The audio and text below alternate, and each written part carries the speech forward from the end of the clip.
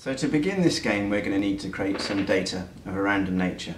So what we're going to be doing is we're going to be going around and asking members of the audience to give us some random numbers. And then we're going to be plotting these random numbers on our SPC chart, and then we're going to be analysing what we see. So if you're in a large audience, say a conference centre, you can go around the room of the audience and ask this question and get people to give you a reply and then plot the data. If you're in a small group and you don't have enough data to plot the initial set of 20 points, then you might want to ask people to consider their family and friends and add this data in. 29. 23. 15. 26. 7. So we plotted those effectively 21 random numbers on our SPC chart. So we know these are random numbers, yet we can see even from those random numbers there are some strange patterns that have appeared in the graph. So for example, we've got a trend of 4 running upwards here. We've also got a run of 1, 2, 3, 4, 5, 6 above the mean line. Now in some cases people would say, well, a trend of 4 is significant. You know, we need to take action, we need to ask questions. Or on other occasions people might say, well, that run of 6 is significant as well. But we know this is randomly generated data. Nevertheless, we've got patterns, and this is why we need to make sure when we're observing patterns in the data, they need to be significant. So now we're going to implement a system change. And to simulate this, we're going to be asking a slightly different question to our audience, which will hopefully generate some lower numbers.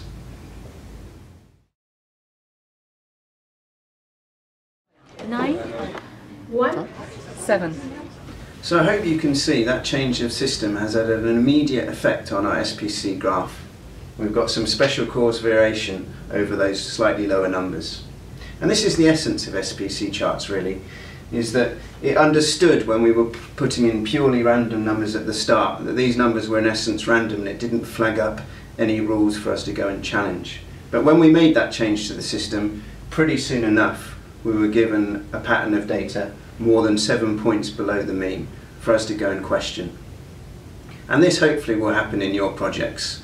You'll have a set of data, and when something statistically significant happens, like when we change the rules of our game, we have some point to go and reference and to go and ask what's happening in the system. Is it improvement or decline?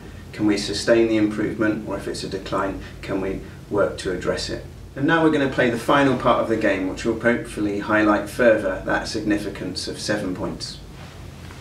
So we're going to gather a group of 8 volunteers to play this game, but it's best played in large audiences, and I've played this in conferences of up to 50 people.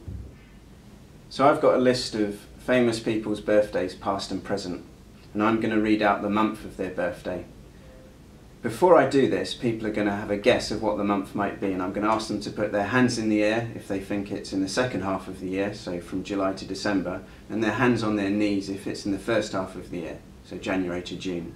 If they're right when I read out the birthday month, then they're going to remain standing, and if they're wrong, they're going to sit down. And what I'm going to try and demonstrate to you is, using this kind of random guessing nature, how quickly it takes for a whole room to sit down. Queen Elizabeth II, if you think her birthday's in the start of the year, the first 6 months, could you put your hands on your knees? If you think it's the second 6 months of the year, could you put your hands in the air? Okay. So this is round 1, so Queen Elizabeth II's birthday is in April. So those with your hands on your knees, could you stay standing? Those with the hands in your air, could you please sit down? So there we go, we've almost lost half the room in our first round.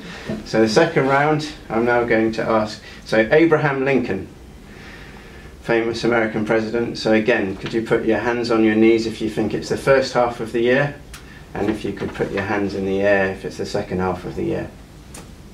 Okay, so Abraham Lincoln was born in February, so that's a 2, so we're left with a winner.